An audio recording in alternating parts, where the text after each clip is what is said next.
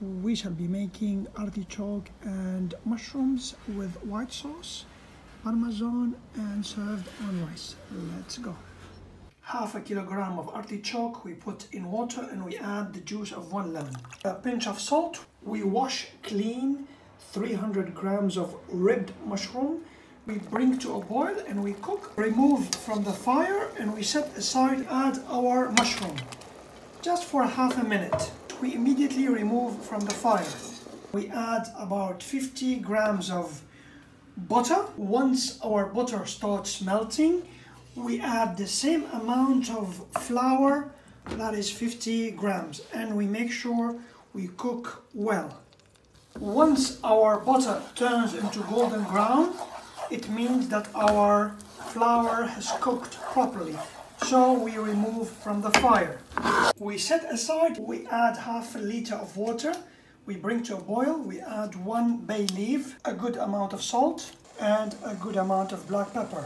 Once the water comes to a boil, we lower down and we add half a liter of light milk and 200 grams of crème fraîche light and bring to a boil. Now we take a cup of our mix and we add to our butter and flour and we dilute.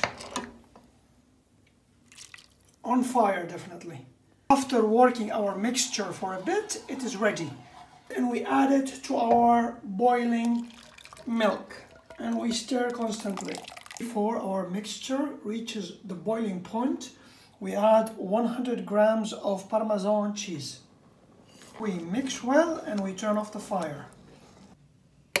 Our sauce is ready and it's looking perfect with the right consistency. We add a bit of olive oil and we heat up. We chop our mushrooms and we put in the pan.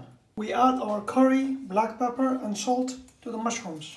We add our thimari, which is regani, mountain regani. We cover and we cook for about 5 minutes. We cut our artichoke and then we add to our mushrooms and we continue cooking. Then we add a cup of water and we cover. After a good 5 minutes of cooking, we reduce the fire and we add our white sauce to the pan. Here we add our chopped dill and we cover and we set aside. Our food is ready, let's enjoy it. It looks delicious, it smells delicious.